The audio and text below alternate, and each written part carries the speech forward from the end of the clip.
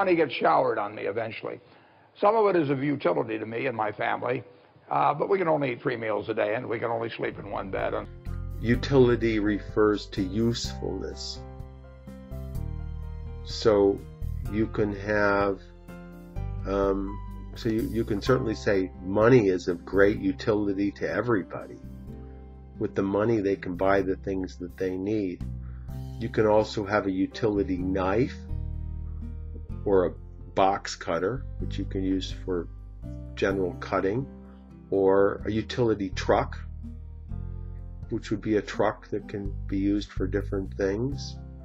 Or you can also have a utility company that provides electricity or telephone or cable, different resources that people want to be able to live well.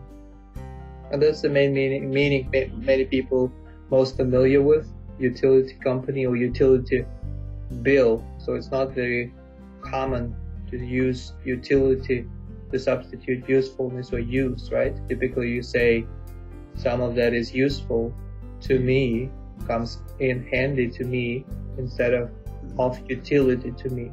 That's right.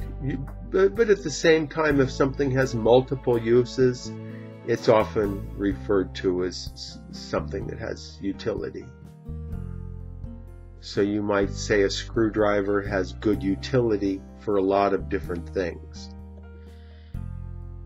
And there's a verb, to utilize. To utilize, right. Which means to use?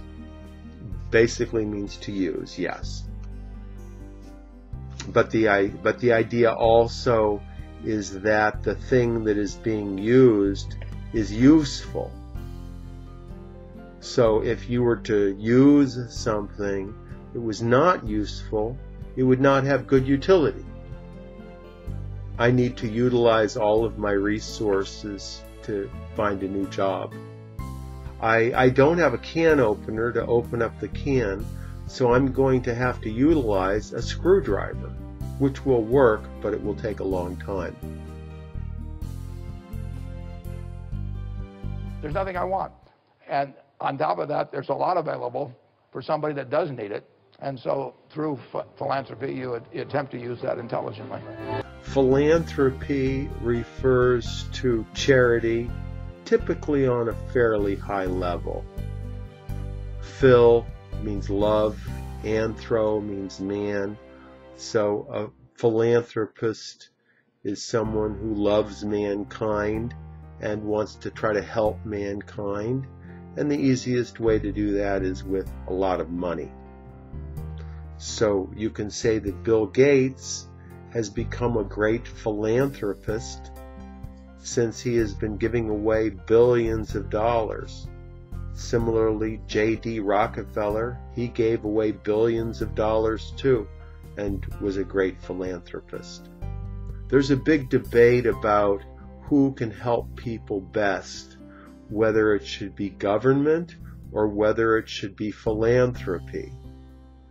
And the argument in favor of government is that philanthropy just cannot provide enough resources to be able to help that many people. ESL-fullsteamahead.com